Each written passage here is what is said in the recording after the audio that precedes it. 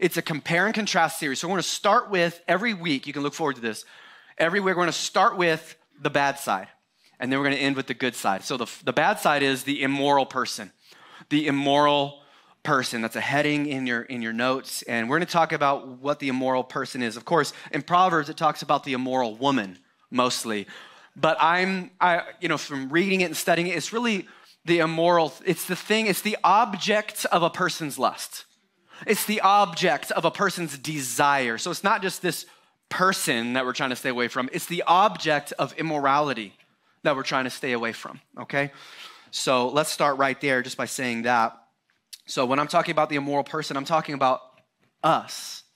I'm talking about you and me. I'm talking about our tendencies. I'm talking about you and me when we allow ourselves to slip into immorality. 5 weeks without preaching, and I cannot believe I'm doing this. But it's going to be a lot of fun. I honestly think you're going to be blessed. So I encourage you, lean in and listen to this. There are 3 characteristics of the immoral person that I want to talk to you about. Number 1 is this. The immoral person is, number 1, oblivious to the danger of immorality. Oblivious to the danger. We're going to be largely in Proverbs 5 and 7, 2 chapters that are almost exclusively dedicated to this immorality topic, Proverbs 5 and 7. I encourage you to go home and you could just read them yourself. But the immoral person is oblivious to the danger of immorality. When we don't give immorality the credit it deserves, then we're in danger. Because lust is a capable opponent for everyone. I've had people tell me, I don't struggle with that.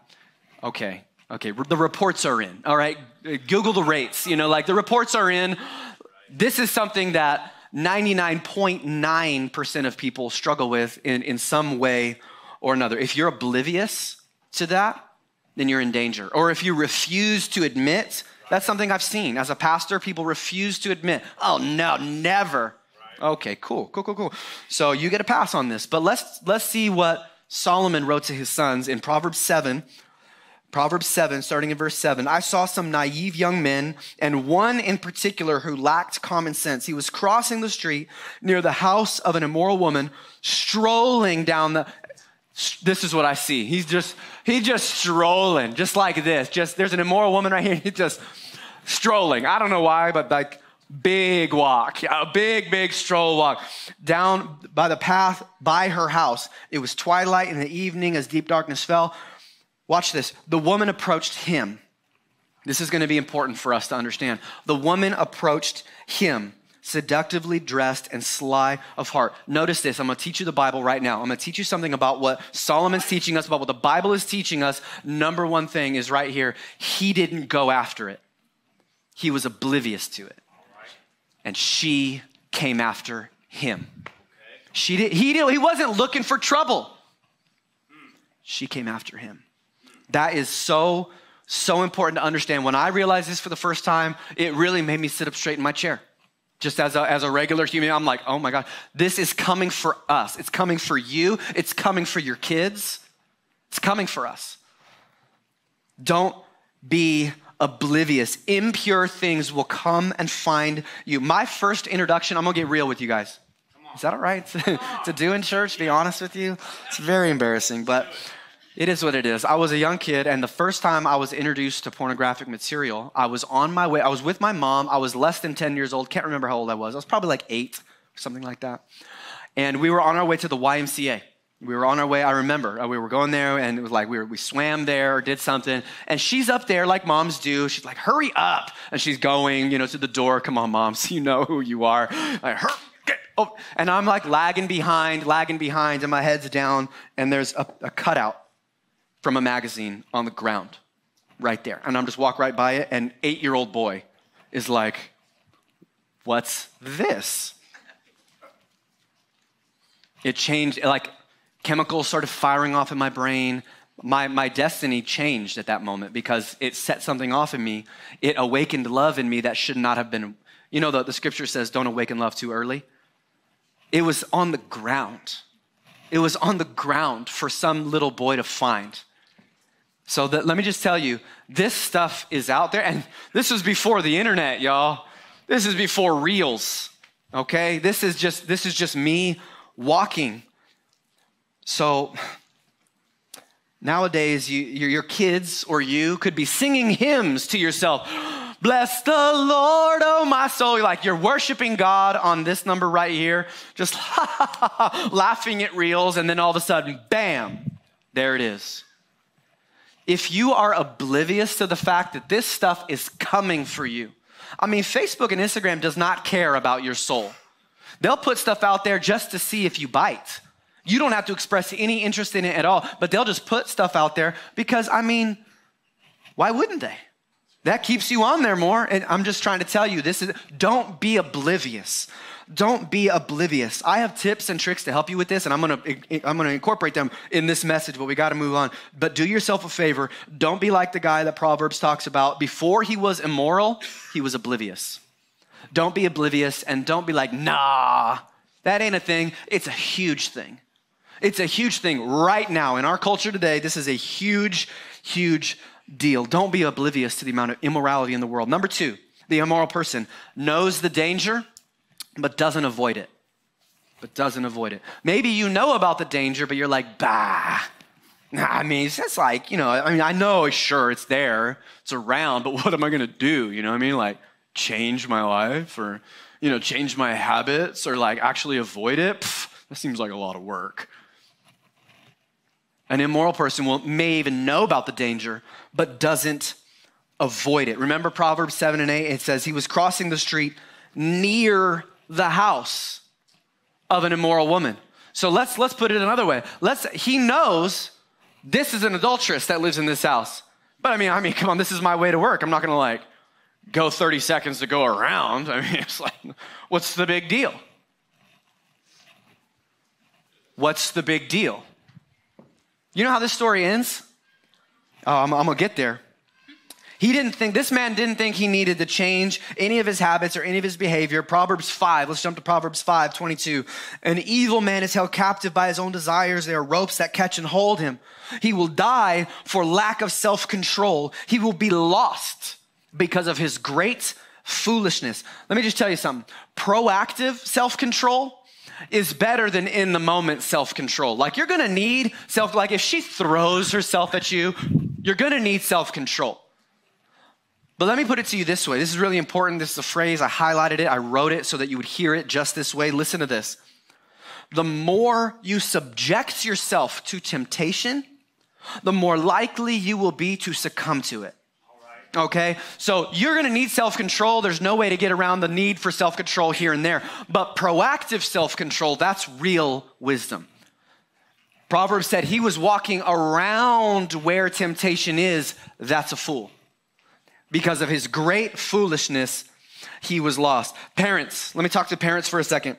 You need to help your kids know about and practice safeguarding their purity. Your kids need to know that this crap is out there. And they need to know how to prevent and stay away from it. They need to know, we live in a technological world. They need to understand how to keep themselves safe. And parents, it's up to us to help them. Parents, it's up to us to help ourselves. Some of us don't even understand how to stay safe from it. And so I'm gonna get there, I'm getting there, so stay tuned, tune in. But like just to like make this real, I got a call from a parent, this was sometime last year, a call from a parent here at this church, reached out to me horrified, because their young son, too young to understand what was going on, but was on the TV, had a TV in their room it was a smart TV, and Amazon Prime had something on there that was, I can't even tell you the name of it. Okay, it was dirty. It was not appropriate for adult Christian people to be watching that. And she walks in, the 8-year-old is going, what's, like hiding the remote. Like he doesn't even know what he's hiding from basically, but he knows it's wrong, right? I'm just letting you know. And she was horrified. And I like began to like, hey, smart TVs, you gotta be sharp, mom, dad. You gotta be sharp. You gotta understand that when you turn on Vizio, like the home screen has stuff I don't want to see on it. You know what I'm talking about? Is anybody like with me on that? Like I open up my own Vizio home screen. I got a picture of like 2 ladies like about to embrace. I'm like, what the? I gotta get like quick off here. It's like, I can't even get rid of it. Just having I'm just letting you know, we live in a technological world So you need to understand, like, what level are you willing, like, you need to go to like a different kind of TV or set something up or have some safeguards, whatever. We live in a technological world, so I'm asking you parents to be sharp. I'm asking you parents to be sharp. Now I'm gonna get real, this is about as hard as it gets right here. This is pretty tough, but then it's gonna start to lighten up, all right? So hang in there, hold on to your chair. Number 3 is this, believes the lie. An immoral person believes the lie. I'm not hurting anybody. This is no big deal. I'm not hurting any, I'm like, come on, just like, let me live my life, okay? Let me do what I want, love who I love and whatever. I'm not hurting it. It's just me and my phone. Like, come on, give me a break. This is 2024. You're not talking like that. Nobody's talking to me like that, but it's deep inside. I threw a lot of sarcasm on you just now. I'm like, you're not that, I'm sorry if that's you, but like, it's actually more deep in your heart. That's like, this is not, okay, all right. Your obligatory message about sexual purity, whatever. No. The immoral person can fall into the trap and believe the lie. This is not hurting anybody. Leave me alone. I can understand if it was this, but this little thing, no, it's not a big deal. This is the attitude people have when they're already involved, usually, and just don't want to stop. I'll be honest, this is the hardest person to help. It's the hardest person to help because how are you going to help someone that, doesn't care, that doesn't really want to change? People who are caught up looking at things. I'm not hurting anybody. I'm just looking, whatever. People who are having emotional affairs, and this is something that, if I'll just be like my own opinion, like ladies, this tends to be like the hardest one, like emotional stuff. Like I'm having like an emotional attachment that I shouldn't have. It's not hurting anybody. It's funny, whatever. It's no big deal. We're just friends. Or maybe even a full-blown premarital stuff, like just sleeping with and everything before marriage. The Bible is pretty clear about how we shouldn't be doing that. I'm not hurting anybody. we got to try each other out. Sorry, was that too much? But that's what people say. This is what people say to me. Like, you gotta see if you fit with each other. It's like, no, we believe in the lie. I'm not hurting anybody. But let me tell you, ask your future spouse. I'm just, okay. This is hard for me as it is for you because I care about, I want you to understand. I want your friends and family to understand this. And I know some of us just have people in our lives, maybe you're dealing with this.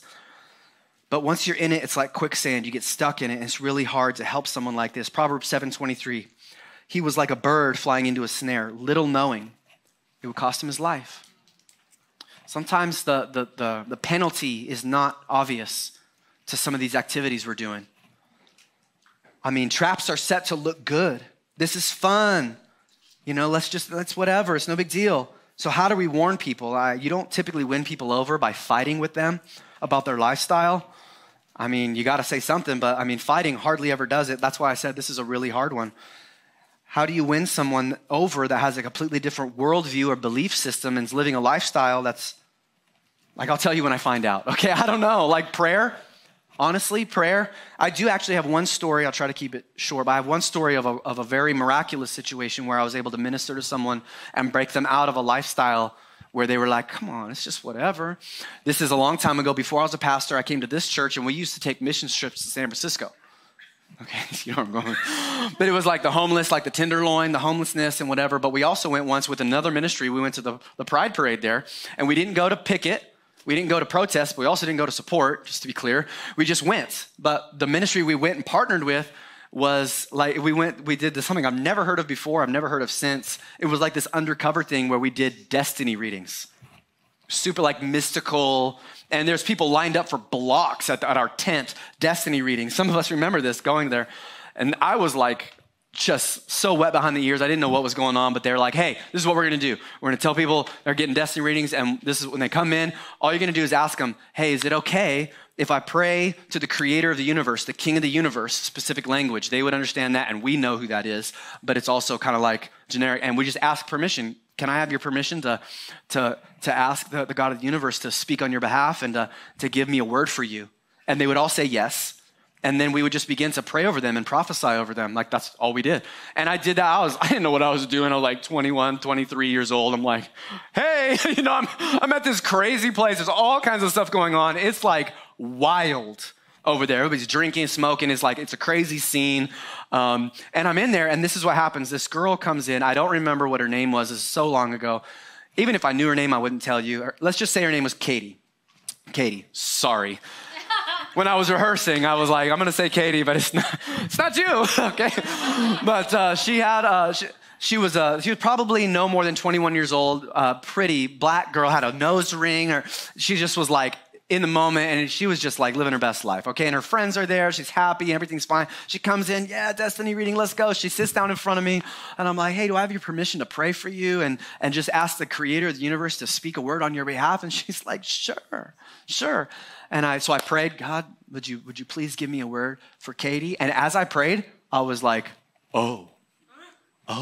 And God he spoke to me. And I knew right then that she had already been getting, like in her dreams, God has already been like ministering to her, talking to her. And I knew in that moment that I could basically say anything I want to, and she was gonna listen, because I'm like, hey, Katie, God's already speaking to you, hasn't he? Her face just goes, whoop, yes. I'm like, he's been speaking to you in your dreams, hasn't he? She stops. Her friends are like eye hustling. They're getting their stuff, but they're looking, and she's like frozen. She's not looking to the left or to the right. She doesn't want to see them. She's looking at me. She's like, oh my gosh, what's happening? And I said, hey, what if I told you that right here, right now, God would totally transform your life, totally restore your life. All you have to do is come to him. All you have to do is ask, and he would do it right here, right now. And she's like, her eyes are watering, and she's like, doesn't want to be hurt, but she's like, yes, I do want that. And so we just did the prayer. I'm like, hey, would you just repeat after me all my sins and transform my life, fill me with your spirit? She's shaking in her boots, and she's starting to cry right there. And so she stands up with her friends, she leaves. I have no idea what happened to her.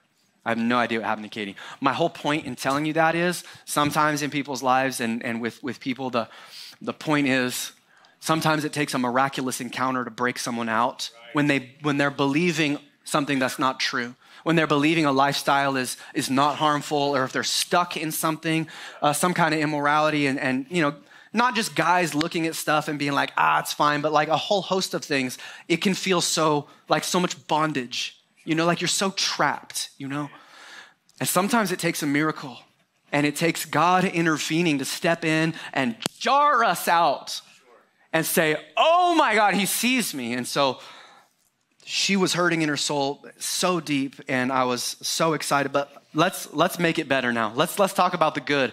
Like, how do we stay on the path of the pure? Let's talk about the way of the pure. This issue we're talking about today is absolutely no joke. The rest of this whole series is going to be fun-loving. Don't be lazy. Don't be a fool. But this is like, don't die. I know. But I'm serious. This is so important. It's such a critical thing. Sexual immorality destroys your calling, destroys your purpose, destroys relationships, and can destroy your entire life. In fact, the reason I'm preaching about this today is because there's been a lot of pastors falling lately. I don't know if you watch the news much or whatever, but it's been happening. It's historical. It's always happened. But let me just start off by saying this. For every one pastor that's failed, there's 1,000 that have held strong and maintained their purity. And so just because some hit the headlines, that doesn't mean whatever, but it does make me sit up straight in my chair a little bit. And there was one guy from Kentucky, and I'm like, I don't know who that is. That seems really bad. I'm sorry that happened. And then there was another guy that it happened. I've heard of him, really famous. This was like 6 months ago, 12 months ago. And I'm like, that's weird. Stepped down and whatever. And then somebody I have been listening to and has been ministering to me my entire Christianity. It hits CNN. He's a huge pastor. His name's Robert Morris, and we've brought his books here. I've done classes with him, and it devastated me. I was on vacation. I was camping when I got the news, and I was like, what do you mean? How could this happen? And it wasn't like he was doing something. It was like 35 years ago, but he covered it up. So it was dirty. The whole thing is a whole big mess. And so I was like, no, I'm not waiting another second. We're talking about this because this will destroy us. It destroys entire churches. It destroys your calling. It will destroy. I'm telling you what, that man, and we're not doing any more of his stuff. I can't. I'm not going to, but I can't undo what I do. I'm so sorry. Nobody knew. I didn't know. that man's life is over. His calling is over. His legacy is dead. His kids can't even pastor anymore. Anywhere. It's too high profile. His kids won't even be allowed to pastor that church that their dad built.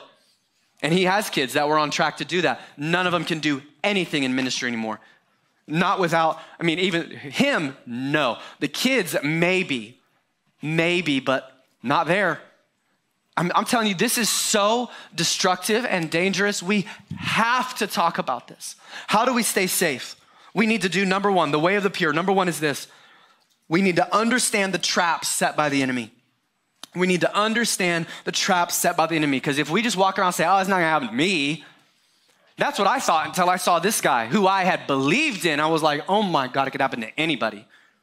Happen to anybody, happen to me, happen to us. I'm like, so careful. I'm like looking around going, what's in my life? Like I need to clean up myself, but that's a good thing. You know, it wakes us up, church. Sure. It wakes us up. We need to understand the traps set by the enemy. This whole issue would not be an issue if it wasn't so deceptive. We're deceived because something looks good and looks safe, but it's deadly. Proverbs 5:1. My son, pay attention to my wisdom. Listen carefully to my wise counsel.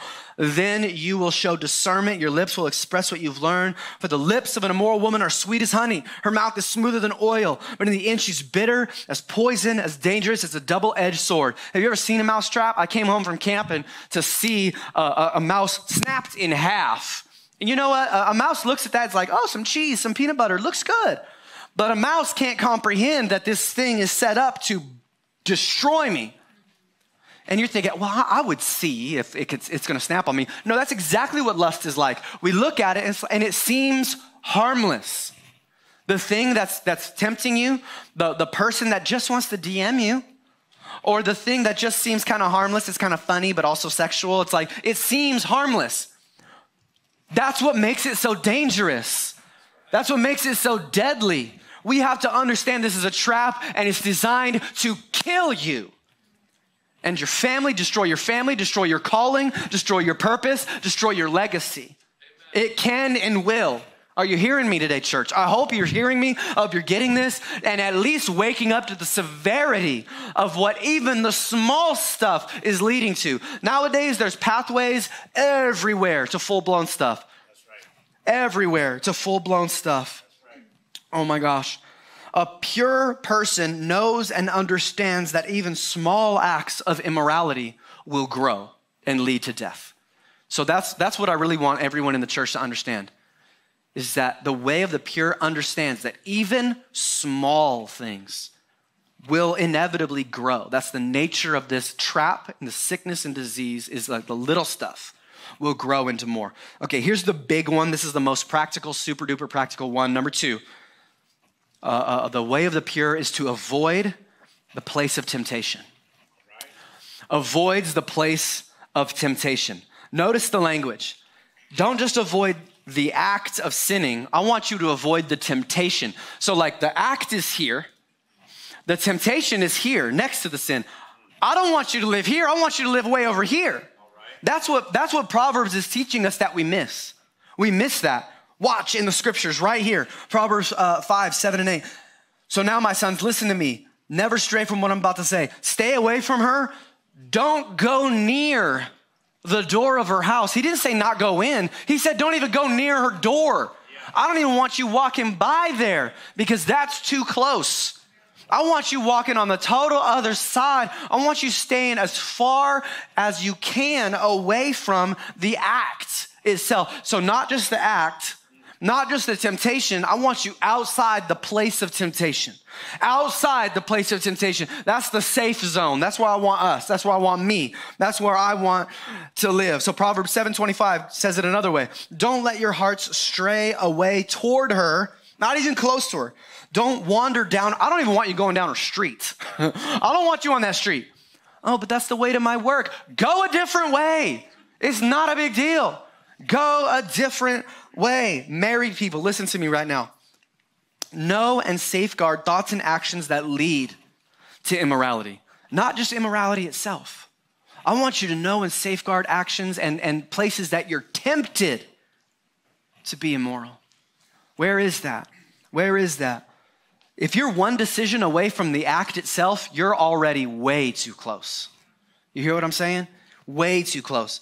So if social media for you leads to bouncing over to the other thing, then social media is not for you, or you need to learn to safeguard your stuff, because we live in a technology world. I'm gonna talk to you about that right now.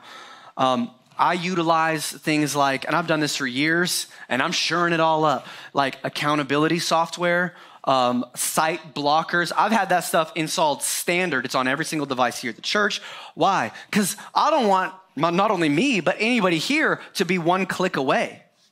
I want to be so far, it's not even possible.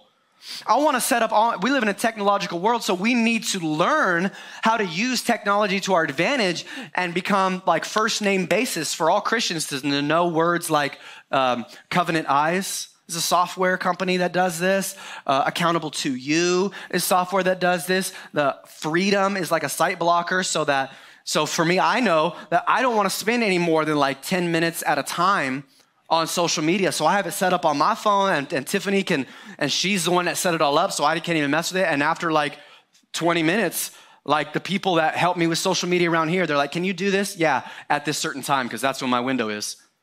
Why? Because I'm not stupid. All right. I'm sorry. You're not stupid either. I don't mean that. I just mean I know, like, I'm a young man. And I grew up with internet, and I know like that stuff's all around. So I'm gonna be smarter than my enemy, or at least try to be, and set myself up so it's not even possible. It's not even like you can't even look at stuff if you wanted to on my stuff, because I set it up that way. I encourage that for every single person here, especially men. This tends to be something men need the most. Not that women wouldn't need it, but like I said, women, I want you to be extra attentive of your emotional engagement with people. Emotional engagement with people that are trying to, bring you in. Oh, just that nice, that friendly. Like the block button is really good. Like it works. Block works. Like if you got somebody, they're not following the Lord. They don't want anything good for you, but they make you laugh a little bit and they're like trying to like get into those, not even one DM. Block works. They won't see you. You won't see them. They're gone. Get them out of here. You don't need them. I don't want to be anywhere near that crap. Do you? You're like, I'm frozen. I don't know. I'm trying to keep up with you, Pastor. I got you. Emotional affairs can destroy marriage just like immorality would. So ladies, I don't want to leave you out, because this tends to be a topic that only gets directed at men, but it's not just for men. It's for ladies too. But that's the area where it tends to happen. Just be on your guard. Don't be oblivious. All right? Be aware that this is a trap set for you. Solomon didn't say don't go in her house. He said don't even go near her door. And I got news for you. The door isn't on the street. The door is in your pocket. This is the door. Don't go near the door. You need to put locks on your door. Put locks on this door that can go to places that you don't even want to go. I know most of you sitting in first service, a church on a Sunday, you don't want that. You don't want this stuff. You don't want to be doing that. I know you don't. So work proactively to keep it away from you. Lean in to the wisdom that Solomon's trying to bring. He says, be proactive. Don't walk down her road. Don't go near her door. He didn't just say, hey, when that stuff pops up, bounce your eyes. That'll only work for so long. If you keep putting yourself in that situation, you're a human being. You will eventually, because it draws us. It draws us in, and it works against us. There's no amount of accountability. By the way, I have to say this. There's no amount of accountability that's going to keep you completely safe. You're going to have to use self-control eventually. But this is a great help, because self-control muscle runs out. I don't know if you knew that. It's psychological. This is like your mind, the way that your brain works. You can only express self-control so long before you're eventually going to eat that cookie if it's out on the coffee table. You know what I'm saying? You know what I'm saying? Like if you're an alcoholic and you got alcohol and you're at bars, that ship will sail. That ship will sail. So this is no different than that. Keep yourself as far away from possible so that when it gets close, you have the energy, the strength, and the self-control to say, nope, I'm out. That's how you stay safe. And number 3, the way of the pure, stay alert at all times. Stay alert at all times. Like I'm saying, you have to always stay on guard with your self-control. Paul told Timothy, run from sexual immorality. Things like this is going to take effort and energy. And here's what Solomon said, Proverbs 7:1. Follow my advice, my son. Always treasure my commands. Obey my commands and live. Guard my instructions as you would guard your own eyes. Tie them on your fingers as a reminder. Write them deep within your heart. Love them like a sister. Love wisdom like a sister. Make insight a beloved member of your family. Let them protect you from an immoral affair, or from an affair with an immoral woman, listening to the flattery of a promiscuous woman. The best way to do all of this, honestly, for me, when I was a young man, was jumping into the life of my church. All right, I got saved as a young man, 21 years old. And I was in the thick of everything, working with people, as a young man, I was even working with Miss Katie right here. I was working, at this restaurant, and there's waitresses and everybody's doing everything. And some of the people drank. And it's like, when you're in the world and just kind of like walking around in it and not tied into a local church like I wasn't, you are vulnerable. And my life drastically changed when I set foot in this church and said, I'm all in here. It didn't go all the way away and like I didn't have to worry ever again, but I'm telling you, when I say come to Growth Track, get involved in the life of your church, this is not just because we need another team member somewhere.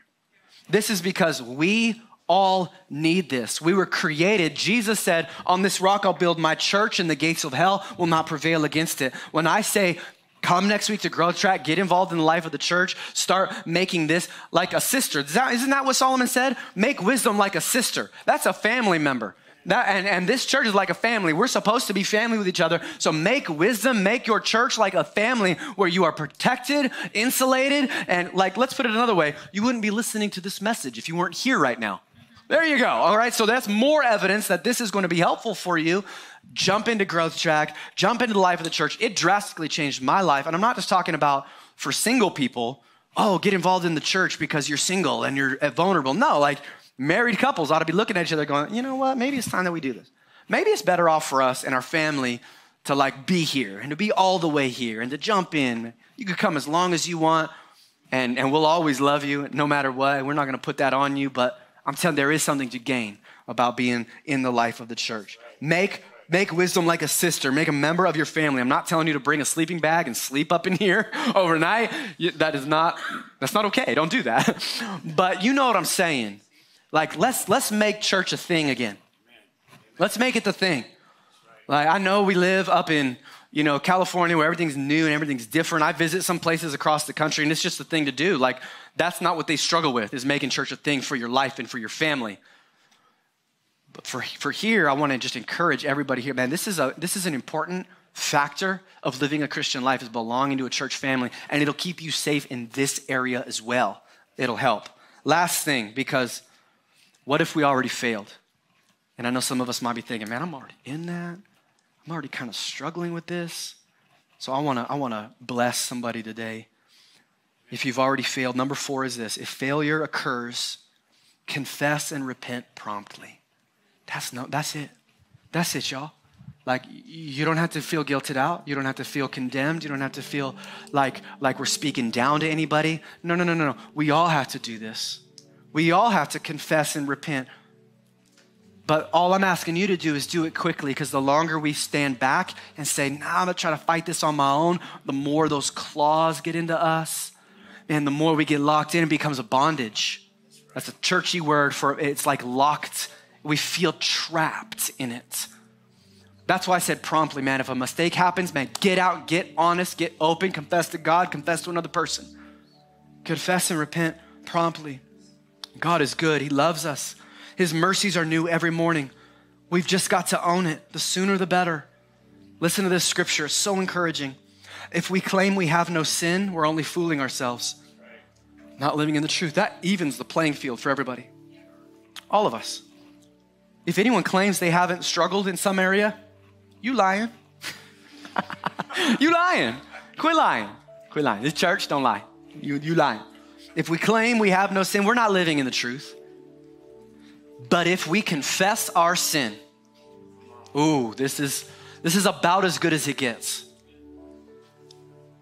If we confess our sins to him, he is faithful and just to forgive us of our sins and to cleanse us from all wickedness. He's faithful. He's just. You know what that means? He's not just being nice about it. You're like, well, I guess I'm going to forgive you this one time. No, it says he's faithful. I said I'd forgive you. I sent my son to die for you. And that means I'm going to forgive you.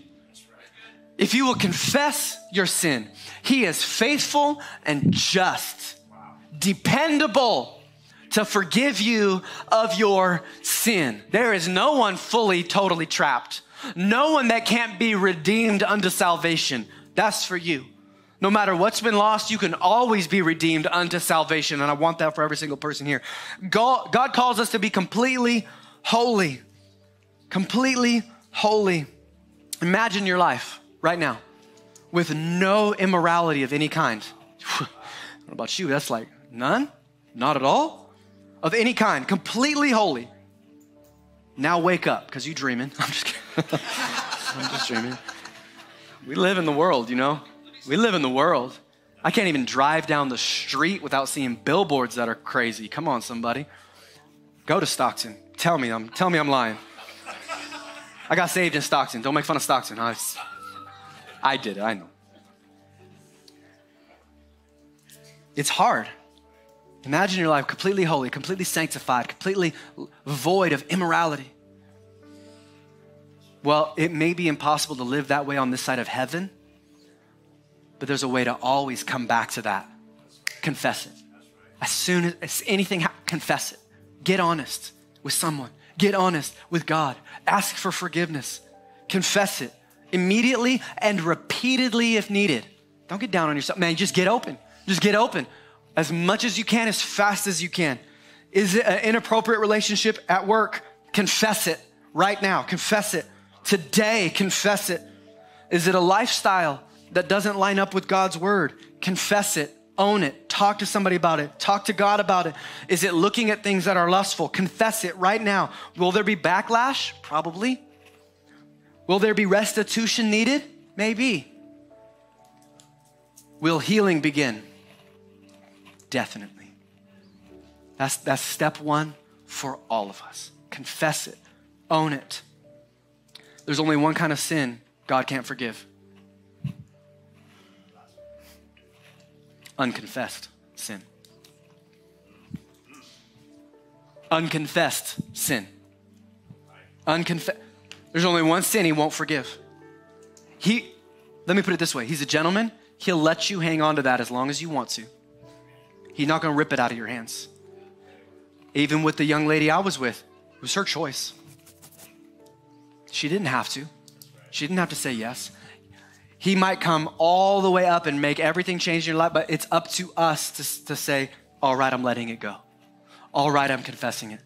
He will let you hold on to your sin. Your sin is yours as long as you want to keep it. But if we confess our sin to him, he is faithful and just to forgive us of our sin. I think that's a good place to pray, isn't it? Okay, come on, let's bow our heads, close our eyes. Father, thank you so much for your word that gives us the encouragement, your word that gives us the truth. Lord, sometimes it's a hard truth. Sometimes it's a big thing, but Lord, every single one of us will face this at one point in our life. Every single one of us is going to face temptation, going to face immorality, going to face challenges.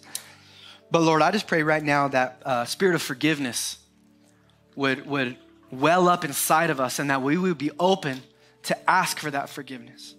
And that's how I want to pray over you, church. That's how I want to pray is I want to invite every person here that just needs any kind of forgiveness. No one's looking around at you. And let me just give you a hint. Almost everybody's going to raise their hand, so don't worry about it. But if there's anyone here that needs forgiveness, that wants to receive forgiveness in any area, any and all area, if you're looking for forgiveness today, would you just shoot your hand up for me and say, I need it. I want it. I want to be new. I want to be whole. I want to be reconciled. I don't want this to kill me. I don't want it to kill my family. I don't want it to destroy my life. I don't want to destroy my kids. I don't want to destroy my legacy. I need it. If that's you, come on. It is time. It is your moment right here, right now to receive the forgiveness that comes freely by the blood of Jesus Christ. So if it's you, if you're ready to receive that forgiveness, I'm gonna just walk you through a prayer, okay? This is for everybody who wants it. Just repeat after me. Say, Father, forgive me of my sins. Thank you for your son that died on the cross, that paid the price in advance for all my sins. Thank you for your forgiveness. I confess I have sinned. I confess I've fallen short. And I receive your forgiveness. Fill me with your Spirit and make me new. In Jesus' name, amen.